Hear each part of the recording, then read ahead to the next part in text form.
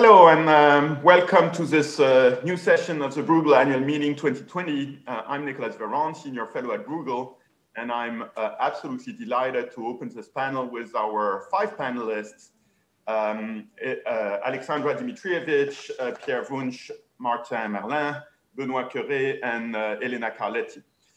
They will speak in that order. I will ask the panelists, I will not present the panelists because I will assume they're well known to everybody.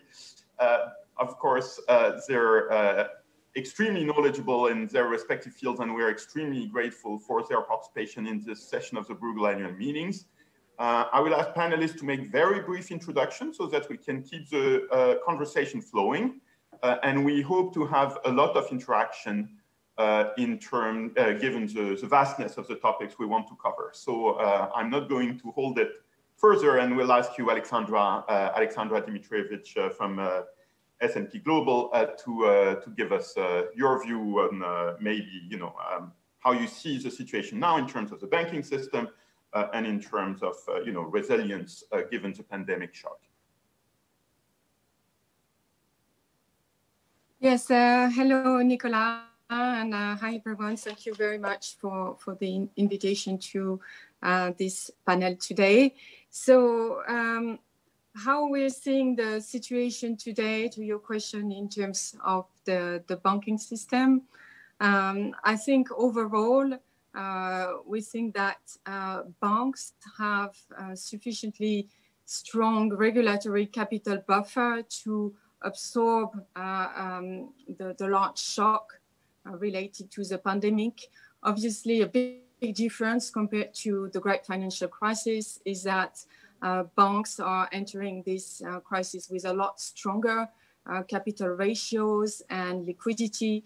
They've actually been part of the solution here in helping making sure that there is continuity in the transmission of credit to the real economy during the peak of the pandemic. So overall, in aggregate, we think that this should provide some comfort. And if we look at the report for the first half for the bank, we see that in aggregate, the core tier 1 capital ratios have remained stable, will have being slightly improved and half falling. But overall, obviously, the story isn't over yet. And I think the important point is that there are a lot of uncertainties that remain, both on how the virus might unfold, if we might have multiple waves.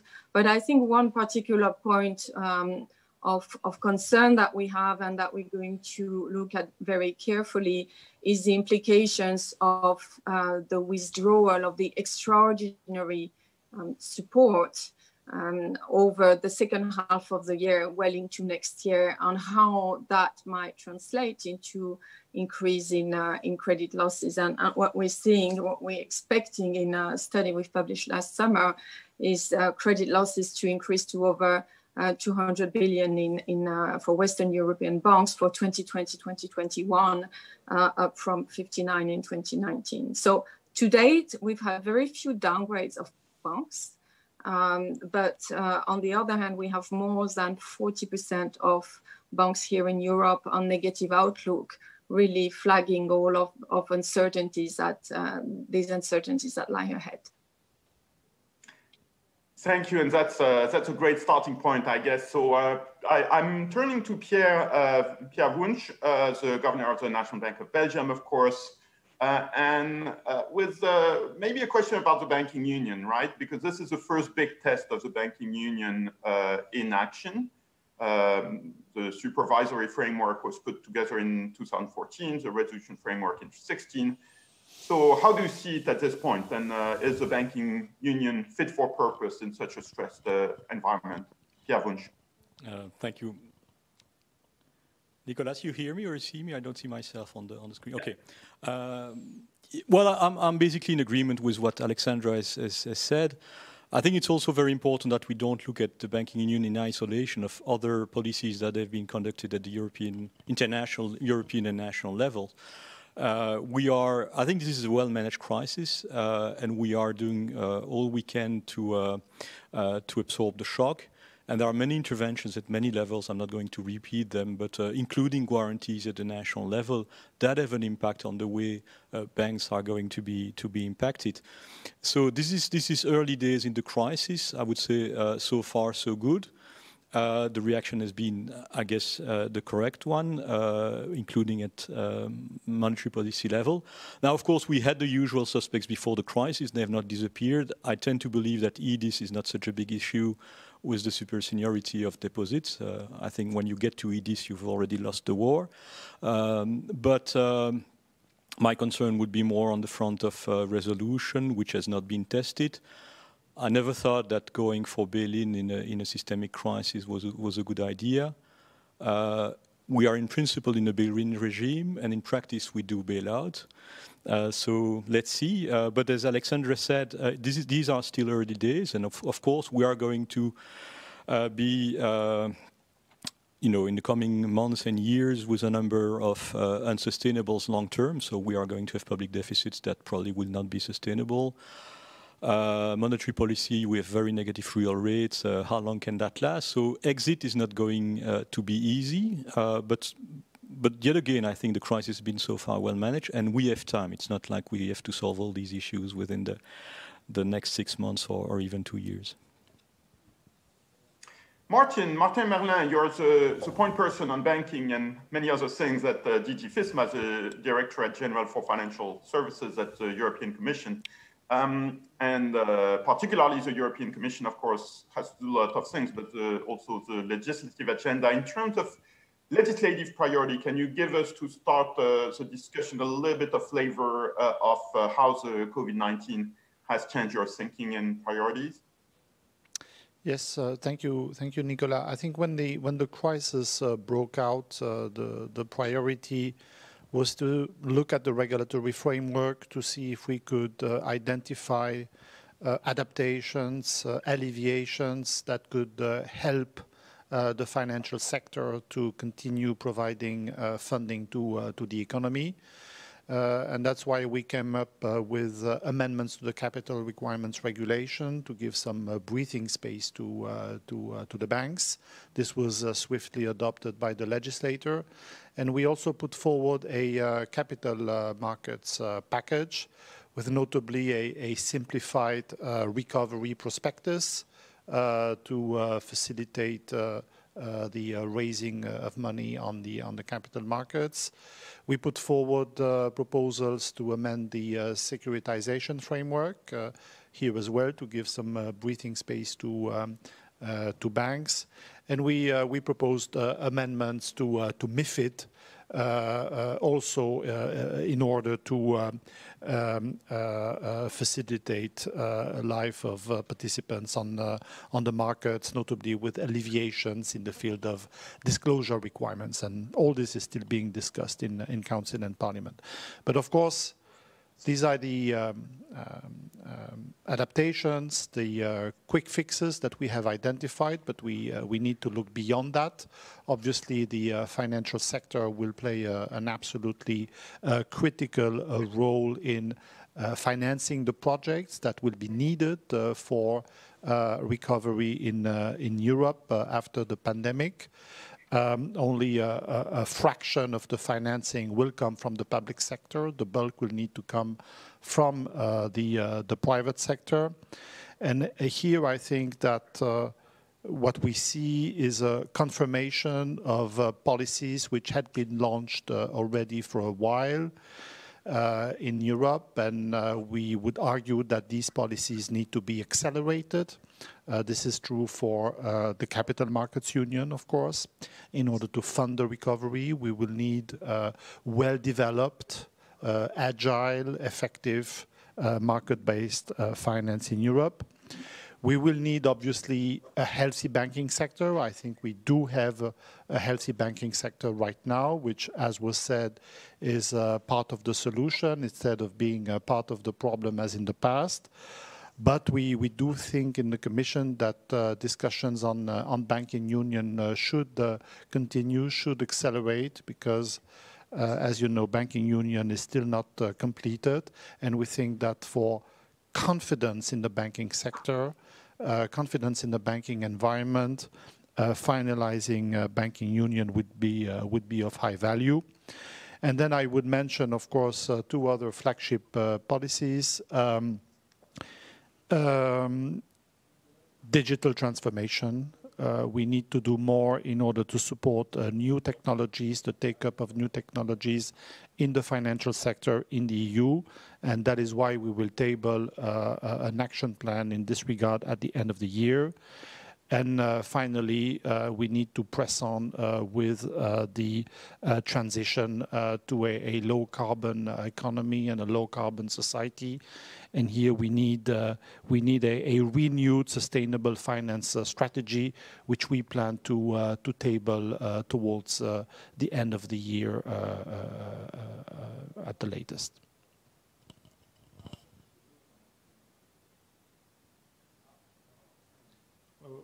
We lost you, Nicolas. We lost you, Nicolas, yeah.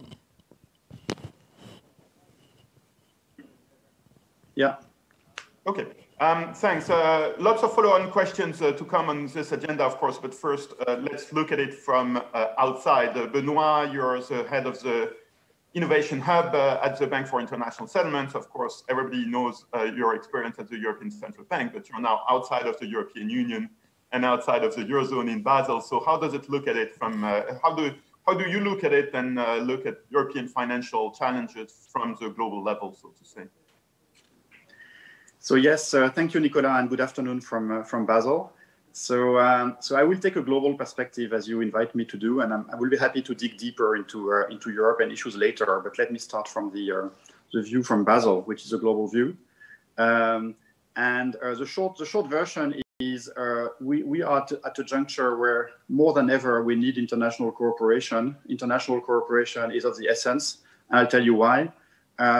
But it's not clear how it can be delivered. So high demand, short supply, and I see demand for international cooperation both in the micro and in the macro dimension at the current juncture. At the micro dimension, when you look at global financial markets, you can see that the COVID crisis in the spring has uncovered impairments in the price discovery mechanisms in global financial markets, which central banks had to fix by throwing a lifeline to a number of market segments, and hence directly to a number of non-bank financial institutions to make them functional again. And it's one thing to allow banks it's one thing to allow banks to use their buffers in the face of an acute crisis, but it's another one to let them keep depleted buffers or to build non-performing loans in the recovery phase. So the first message here is if we want to keep the global financial system resilient, we need to avoid dialing back everything we've achieved since 2008. And that's of course important at the European level, but it's a global discussion. And the second thing is that we need a new impulse to improve the resilience of market-based finance. And honestly, that's work that the Financial Stability Board has left unfinished. But I can say that now that I'm no longer a member of it.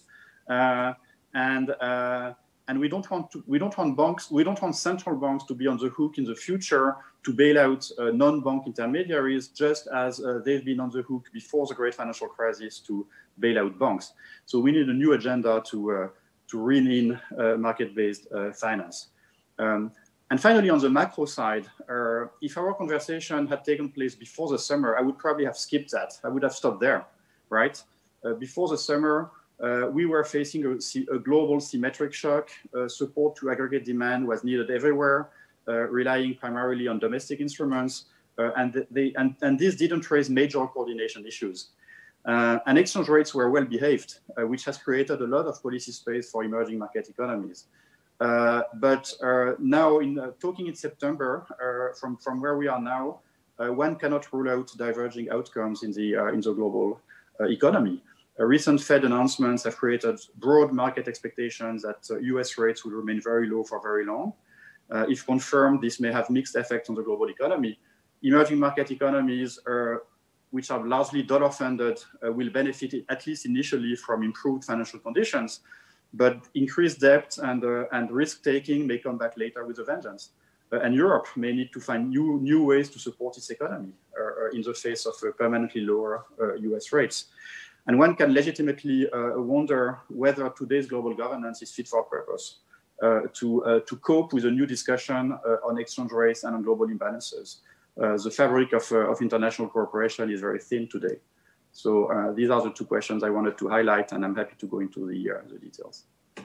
Well, of course, part of this is a bit dependent on the U.S. election, but not all of it, and we'll not have the answer to that question, of course, in the course of this panel. So, Elena, you're looking at it from inside Europe because you're in Italy, but very much from with a critical perspective. What do you make of it all? Should we be concerned at this point, or should we be reassured? I guess already in this panel we've heard both perspectives. Yes, thank you. So the privilege of being the last speaker, I think, is that one can be very brief because a lot has already been said. So I actually share a lot of what has been said. So shall we be reassured? In a way, yes, because as the previous speakers have said, the banks have been a mitigating factor in this crisis, not an amplifier. We haven't seen a default in the corporate sector, at least not significantly so far. And what we have seen is an increase in stage 2 loans for banks, but mostly because banks are starting to precautionarily set aside the provision for the deterioration of the macroeconomic conditions. So all in all, the banking sector so far has been able to support the economy, thanks also to the public support, to the various programs, and has not somehow been affected so much. But we should not forget that in my view, there are two problems. The first one is that although banks have a lot of capital, as Alexandra said, they have, according to the EBA, they have 50% of their loans to non-corporate, to non-financial corporate in sectors that are exposed to the pandemic. This means that the risk of an increase in problems and in credit risk, mostly for banks, is quite substantial going forward. So what are my two main concerns at this stage? The first one is the level of profitability of the European banking sector. And this is a concern that somehow was already there before the crisis, and even more now, because of course the profitability is bound to decrease, not only for the increase in credit risk, but for the whole situation overall, if not at all for the prolongation of the low interest rate environment. So this is a problem, and why is it a problem? Is because banks are unable to generate capital internally, and they are going to be even more unable going forward. So that's a problem also in conjunction with the crisis and with the deterioration of credit risk, because banks at some point will need a recapitalization. And then the question, how should we recapitalize them?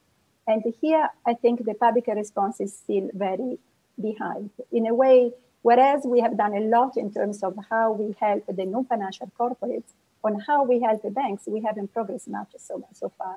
So there hasn't been changes in state aid on what concerns precautionary capitalization. We still have the rules of the pre-crisis. And I share the view of Peter that— Sorry, let me interrupt you. Hasn't there been a change in the state aid stance on precautionary capitalization in March? But this was for non-financial corporates mostly. For so banks. There was, maybe Martin knows better than I do, but for banks, there hasn't been much to my knowledge. My understanding of the March communication of the DG Comp is that they allow precautionary recapitalization without burden sharing. Martin, can you enlighten us? Yeah, I think this is correct indeed, yeah. I thought there was, well, maybe then I don't know very well, but I thought that there was an article in the communication of state aid in March on precautionary capitalization, but it was quite, let me say, I wouldn't want to use the word vague, but it wasn't very well spelled out. So, but in any case, the precautionary capitalization, in my view, is one of the main concerns that we're going to see going forward for banks. And the second one, I share the concern of Peter on the resolution framework. So the BRD is not meant for a systemic crisis. It's meant more, or at least initially was meant more for an individual idiosyncratic problem. The tool of bail-in is going to be problematic in a systemic crisis. So the question is whether we should adapt the BRD to the current situation eventually, or we should rather think of a different framework to deal with problems in banks. Let me stop there. You're, Elena, one of your many duties outside of academia is that you're a board member of Credit, which is a generous sponsor of Bruegel, for which we're all grateful. Do you see the banking market evolving in the absence of new policy initiatives? Or would you say all banks at this point are in a purely defensive mode, given the magnitude of the shock? I think banks at the moment are in capital preservation mode. At least this is the way banks refer to what they're doing now. So they're not looking to generate a profit. At the moment, they're mostly trying to preserve capital. Right. So thanks. I'm very grateful to all panelists for their, not just for the depth of the insights they provided us, but also for their time discipline and brevity, because we want to have cover a lot of ground in this panel. We'll now move to, in a way, the Q&A. We have, as many of you know, a tool that we use at Bruegel called Slido. So it's slide.do, and that's on the web. So you have to go to the website. We have two functionalities on this tool. One is the possibility to ask questions, and I will monitor the questions that get asked on Slido. For the moment, there's one. But there's another one, which is a poll, and we have a poll question to you all who are in the audience. Do European banks generally have enough capital to weather the COVID-19 recession, which is a running theme of the discussion we already have, and I think something we'll come back to. So I encourage you, as many as possible in the audience, to answer the poll question, because we will be interested in your collective wisdom. And I will also monitor the questions on the Q&A. The one question which I think is one I'd like to ask Martin. An anonymous participant asked if this is really the right time to press forward with the green finance agenda. And I guess this connects with a general discussion with the Commission right now, whether the fight against climate change is a luxury we can afford, given the magnitude of the short-term economic pressures and shocks. So I guess the answer is yes, of course, we should continue pressing the green finance agenda, but can you give us a bit more color, and also how you think the green agenda will be articulated with other initiatives in your area, which is the area of DG FISMA, so financial services and regulation? Well, very briefly, we are in a situation where, in a way, we have to rebuild parts of our economies. And I think we need to do that in a sustainable manner. There's no point in trying to rebuild our economies, closing our eyes to the major environmental challenges that are in front of us, and which can severely penalize the sustainability of economic recovery going forward. So since we have to rebuild parts of our economies, we may as well rebuild our economies, making sure that we accelerate the transition towards a more green economy. I think this is needed for environmental reasons, and it is needed as well ultimately for economic reasons. I think there are high expectations in this regard in society among citizens. And as you know, Nicolas, the way we see this is that actually we can turn the EU Green Deal into a growth strategy.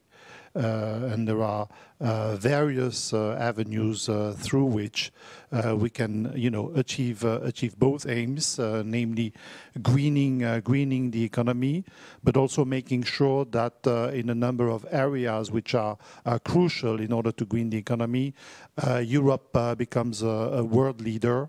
So that this greening of the economy is also beneficial for growth in the long run.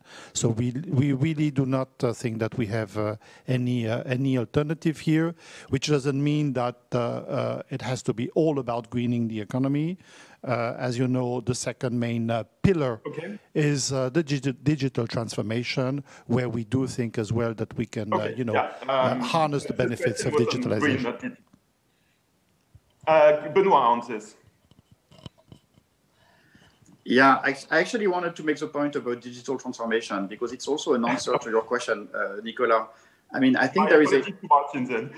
Yeah, I think the major risk that we're facing today is that policymakers or politicians will miss the crisis for what it is, which is a deep transformation in our economic structures. And it's true that we don't have lots of visibility on what's going to come out of it. And I guess it's the job of economists to do that and to clarify. But that can create new sources of divergence. So if you take, for instance, digitalization, there is a risk that different economies will embrace the new wave of digitalization at different speeds. And when it comes to technology, winner take all is the name of the game. And that might also be true of the green transformation and of green finance. So if you're in a world where lots of the small guys will be deeply hurt by the crisis, you'll see lots of SMEs going belly up, you see zombie firms going up, etc. And on the other hand, you see large global companies kind of capturing all the gains from this crisis. And I know it's a very awful way to put it, but that's the way they think about it. If you are in this winner-take-all world, those who will be the first movers will capture all the gains, and that can create a deep divergence in the longer term. And as a European, I very much hope that Europe will raise to the opportunity. A question I think which both Alexandra and Benoît raised in terms of the worries for the near future is the withdrawal of all the extraordinary support measures and how the financial system will react when there is a form of exit from emergency crisis mode. Pierre, you're the national policymaker on this panel, so to say. So this question maybe is to you.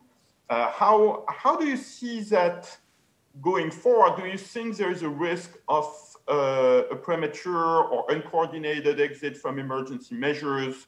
Or is it rather the contrary, that the temptation will be to keep them for longer than they should really be, because that will create moral hazard? How do you think about that particular aspect of the challenges of the moment?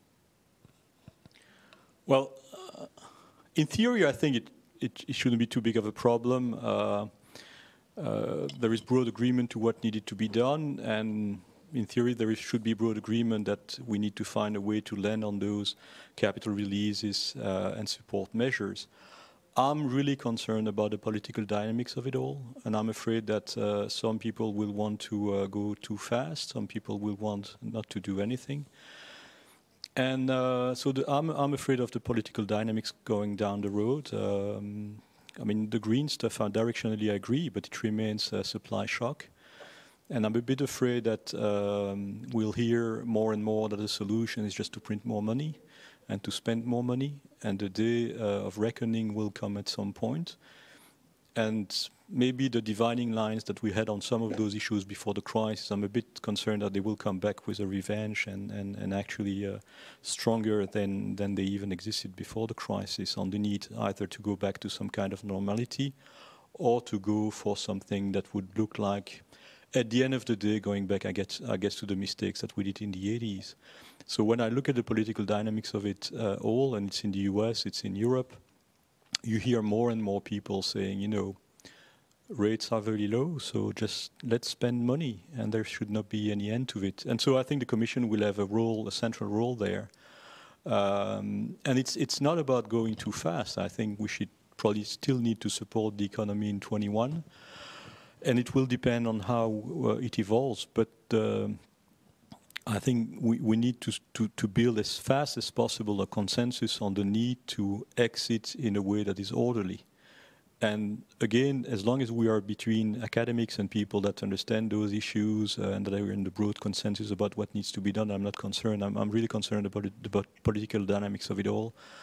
So in the US, you know, who would defend policies, new market, new modern monetary theory. I feel it's coming to Europe, and I'm a bit afraid of that. Right. Well, modern monetary theory, which I guess can be unfairly summarized as a view that public debt doesn't count as something that is purely a US debate right now, right? Connected with this question of the pace of going back to normality, even though we're very far from normality right now, I have a question on Slido from Hiro Hayasaki on the implementation of the final part of Basel III, which some bank lobbyists call Basel IV.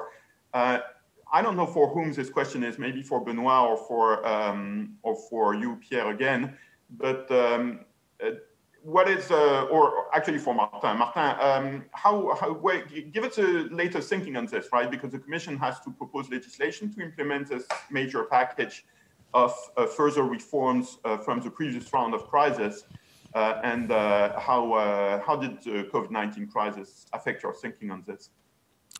Yes, as you know, the Basel Committee decided to postpone the application of the full Basel III package by 1 year, given the COVID-19 situation. So this gives the Commission a little bit more time to prepare its legislative proposal, which we plan to table in the first half of next year. Within the Basel Committee, I think within the jurisdictions, the view is very much that what was decided in terms of the architecture of the final Basel III package still makes eminent sense, and that we should not use the crisis in order to unpick what had been agreed, because the principles and the fundamentals of the reform are right. But we have to really pay attention to the phasing in of the reform, and we have to make sure that the new rules kick in at a time where there is no risk of aggravating the crisis and introducing more deleveraging. So the decision has been postponing by 1 year. So this is taking place, and normally negotiations in the EU should start in, I would say, the second quarter of next year on the EU transposition of the final Basel III standards. Oh, thank you. That was very specific. Alexandra, I have a bunch of questions about the banking market structure, and maybe I'll ask you and also Elena to comment on this. And if other panelists want to jump in, they should let me know. Jack Schickler asks 2 questions on Slido.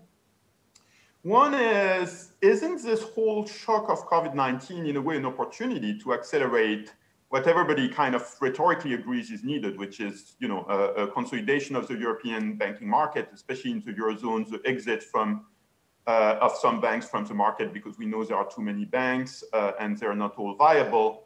And so should that be viewed as by policymakers as an opportunity? How do you look at it as somebody who looks at the market? Also, he asks about, there have been recurring press articles about a bad bank, ECB lobbying for a bad bank, maybe. That's rumored on a recurring basis. So basically, this whole question of the restructuring of the banking systems, bringing it back to a sounder structure, not just in terms of capital, but also in terms of the viability of business, not just at the level of individual banks, but also at the level of the sector as a whole. So sorry, my question is far too long, but how do you look at these issues? How do you see opportunities in the current moment for policymakers and for entrepreneurial bankers, and how does it affect your thinking on the banking industry? Yes, yeah, that's a very good question. If I may, Nicolas, just one quick minute on the previous point, and I get to that because I thought that the really the discussion on the pace of the phase out of this extraordinary support is really critical, and it's really a very delicate balance here between preserving the social and economic fabric by not going too fast, but at the same time as well, looping back to the first question on digital investment, on green investment, it is really very important if we want to sustain this higher leverage in the economies that we build a sustainable growth and that we keep productive companies. So just wanted to put that on the table, and we'll maybe come back on it later. But to your point that indeed, that's one of the specificities of banking here in Europe, maybe especially compared to the other regions, is that there are some structural low profitability compared to other regions, and there might be here an opportunity through this crisis to push towards more consolidation in the sector. So that's to the point that Benoît was mentioning at the beginning. Can we take the opportunities of this crisis maybe to reset for a stronger Europe and a stronger growth?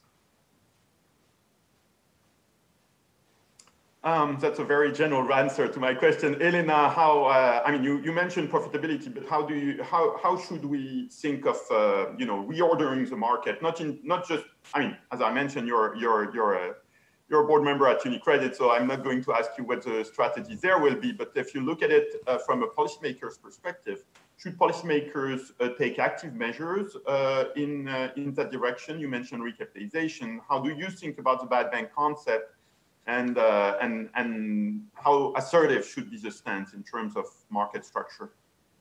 So let me start first from the consolidation issue. Let me start making a general statement. So since I joined the board of UniCredit, I realized that policy making is one thing that affects banks a lot, but the other agent that affects banks, in particular if publicly listed, is the market. So why do I say that? Because many things that the policymaker may be doing at the end of the day are not picked up by banks, simply because markets don't follow the policy making. So think, for example, of the flexibility that the regulation has given to banks to decrease or to use the buffers of capital in recent times. We haven't seen much use of these capital buffers. And the reason is that banks are concerned that the markets may not like it if they use these buffers. So why this is related to consolidation? Because if you had asked, and if you had seen investor survey before the crisis, investors did not like the idea of consolidation in the banking sector. They were very negative about it. And this is also why banks have not consolidated much in the last decade, in particular cross-border. Now investors are more positive towards consolidation. And you see, and we have seen the first signs of consolidation. For example, in Italy, Intesa has just acquired the UBI Bank, forming the second largest bank in Europe. So, but what type of consolidation we are going to see going forward is important. So I think policymakers would prefer cross-border mergers, although maybe they don't officially or very clearly say that because they're also afraid about the fragmentations and so on. Investors may prefer domestic consolidation because it's easier to achieve economies of scale, increase profitability, and therefore create the synergies. So if I had to make a guess, I would imagine, and this has nothing to do with UniCredit, of course, that we are going to see consolidation going forward, but we may see more domestic consolidation rather than cross-border consolidation. Because at the end of the day, this is what, in the short term at least, would benefit markets and investors, and probably would help the low market evaluation of banks. So on the question, yeah, sorry. I stop here. No, I just wanted to come back to the bad bank issue. I think, so I may be surprised when I entered this, and I don't want to give the impression I lobby for banks, but once the crisis hit the real economy, the immediate public response was to save all companies, basically. Because somehow this is an exogenous shock, and all the companies that were solvent before the crisis received some form of support. And I think this was the right approach at the beginning of the crisis. But as we go in the crisis, we should switch from a generalized support to a more specific support. But the same may hold for banks. So banks are entering this crisis that clean up a lot of their balance sheet, but they're also subject to a big exogenous shock. So okay. I'm in favor of the bad bank for that reason, because, I mean, in a way, we need some help for them. So for you, bad bank is synonymous to subsidies to bank? No, it's not synonymous to subsidy because it depends on the transfer price. So it all depends on how you set it up and what would eventually be the transfer price. So it's not a subsidy, not necessarily at least. Okay. I have a question of clarification to Alexandra before I give the floor to Benoît. Julia is asking whether the negative outlook that you mentioned at the beginning on many bank credit ratings are concentrated within specific countries in Europe, or is there kind of a broad-based phenomenon? Do you have that at hand, Alexandra? Yes, so I can get the statistic. It's spread around a number of countries. There's quite a lot of that of the negative outlooks in the UK, but we also have negative outlooks.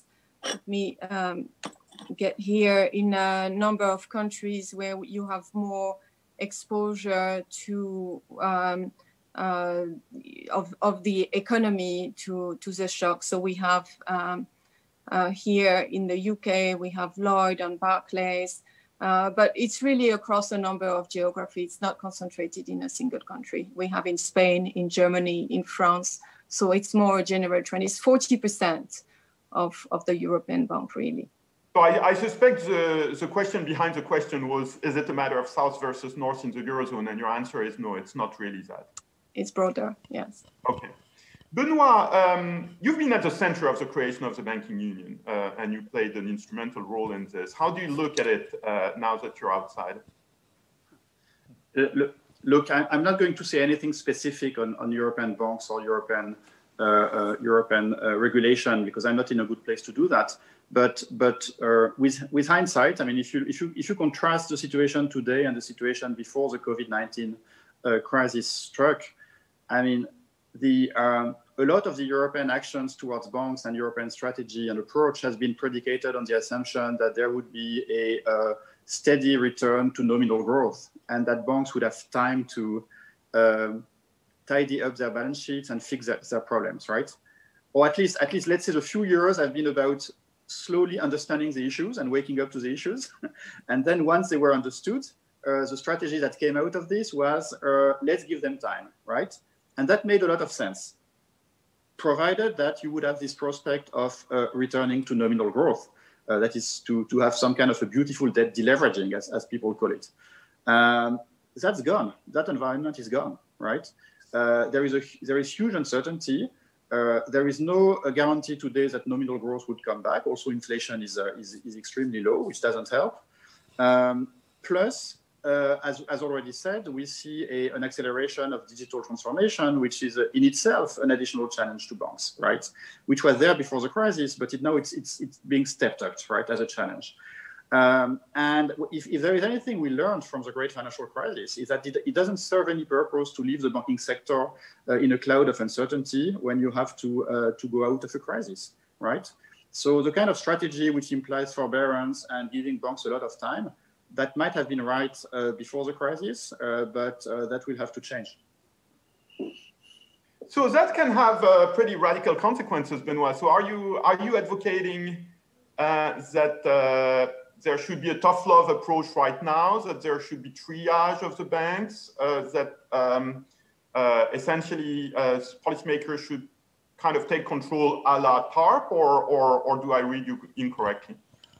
No, I'm not saying that. I'm saying that policymakers should know where they want to go. That's the role of the Commission and the ECB. But there should be a clear vision of where the European banking system should be in, say, 5 to 10 years. So you cannot leave it to banks to slowly and opportunistically improve their balance sheets. That's not going to work. So you need a direction.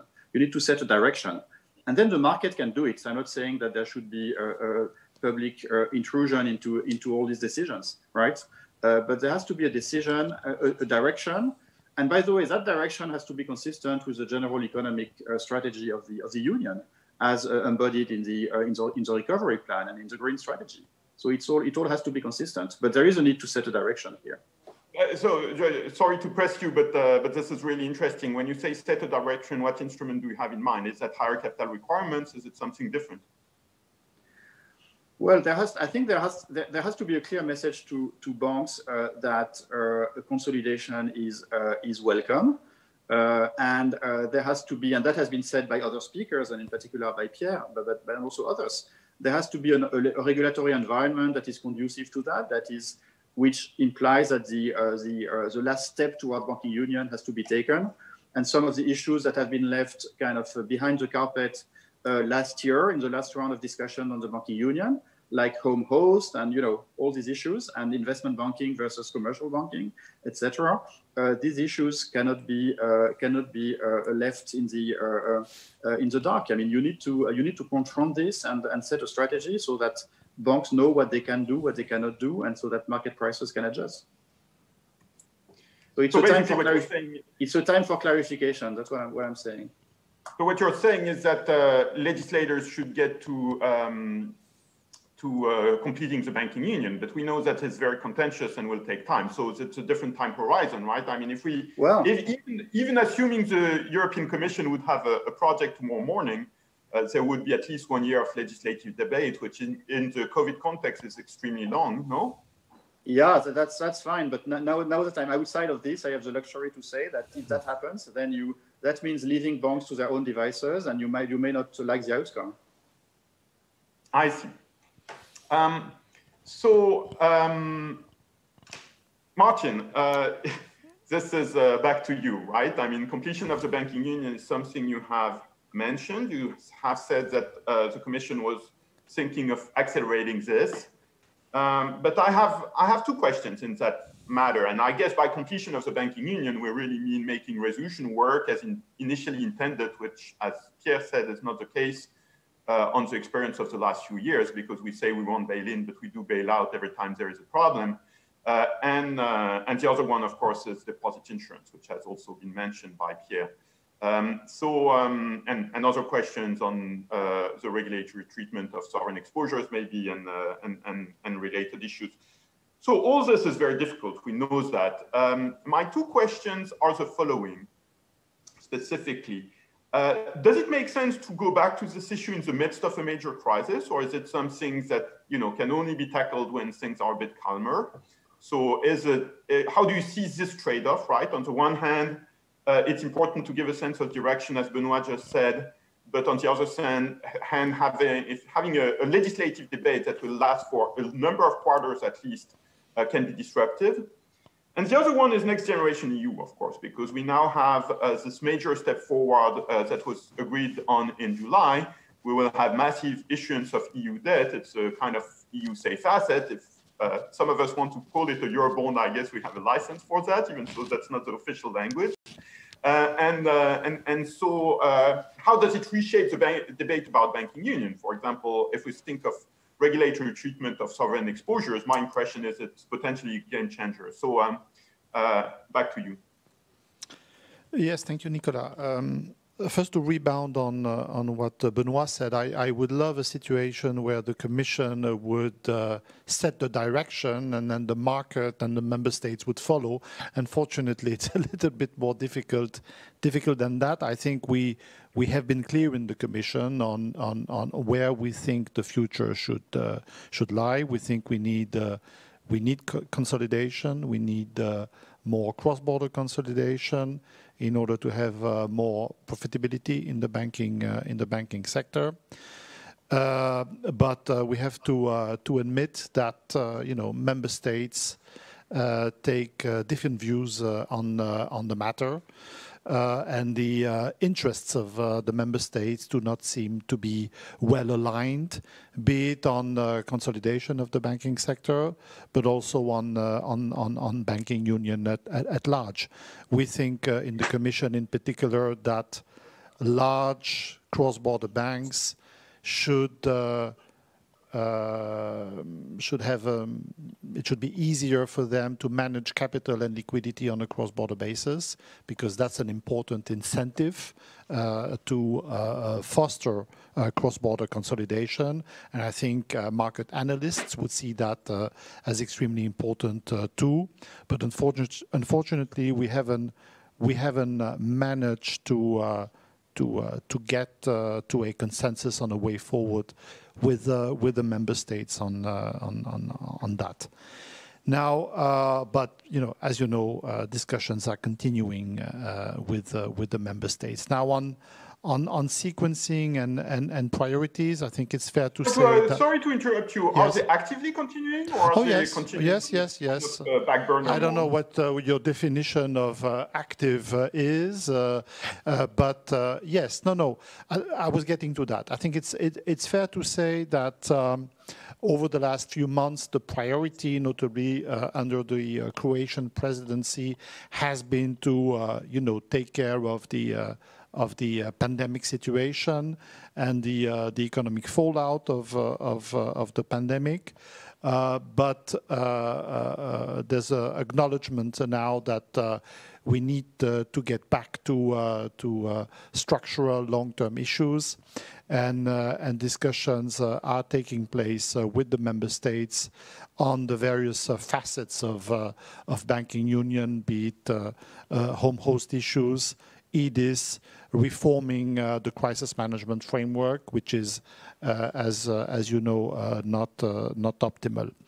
But I think it's fair to say as well that the discussions remain difficult because the interests of the member states are not necessarily aligned.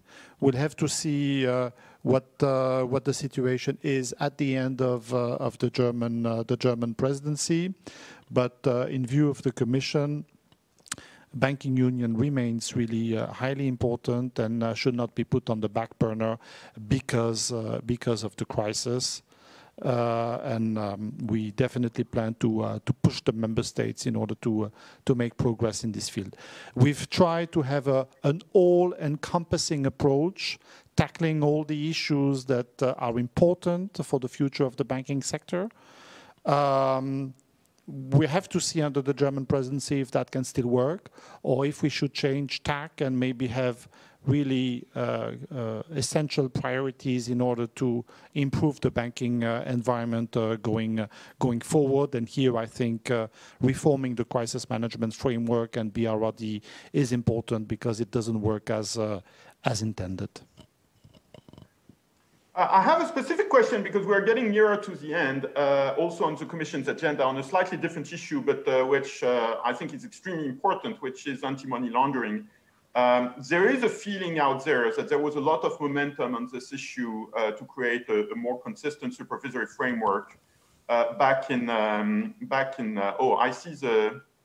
I see Bruegel is putting the results of the poll on the screen because they want to distract me.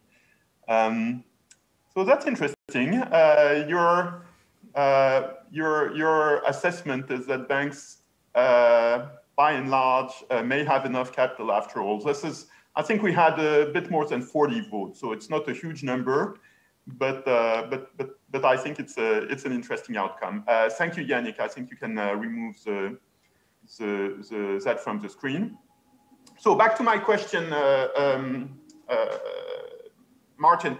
There was, as I said, momentum on AML supervision at the end of last year. So there's a bit of a feeling, which may be unfair, that the momentum is being lost. Can you give us a sense of whether the Commission will put out enough energy and enough, fuel into the discussion so that it gets through in the foreseeable future? No. Again, as for banking union, the momentum is still very much there, especially in the Commission. We produced an action plan to reform our AML framework in the EU back in May. So we are now working on the implementation of this action plan, and we do plan to table a very ambitious legislative package on that early next year. But I mean, it simply takes time to prepare, and the current situation makes it even more difficult. But the fact that we did not have very recently major AML scandals doesn't mean at all that the momentum is lost. And I know that the member states are working on council conclusions on the matter. And I do think that we will see also an ambitious approach emerging in the Council, and the European Parliament has adopted a resolution which also sets the bar fairly high. So the momentum is there, it's just taking a little bit of time, Nicolas. So let's hope we don't need another huge money laundering scandal to get that going. Indeed. Elena, the last question for you, and one anonymous participant asked the question, what about the sovereign bank nexus right now? I mean, do we still have the good old sovereign bank nexus as before? I'd like to have your assessment of that, especially in the view of the next generation EU deal, because Martin didn't really enter that, which I can understand, frankly, given where he sits. But how do you think of the transformation of the debate on banking union by the emergence of, again, call it a Eurobond or not, but EU debt in vast volumes? Well, it's inevitable that we are going to have a large increase in public debt in Europe and elsewhere. I think this is inevitable. But I think, I mean, if I have to somehow use the words that Mario Draghi used recently, this is an increase in good debt if it is well spent rather than in bad debt. So it's a necessary, and we know it's coming.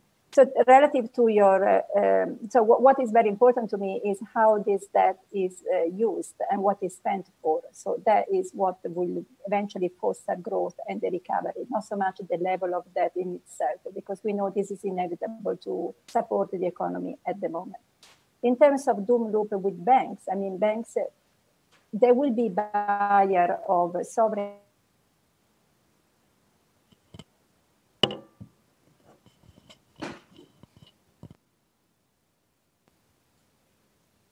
It seems you're freezing, Elena. Oh, we don't hear you anymore.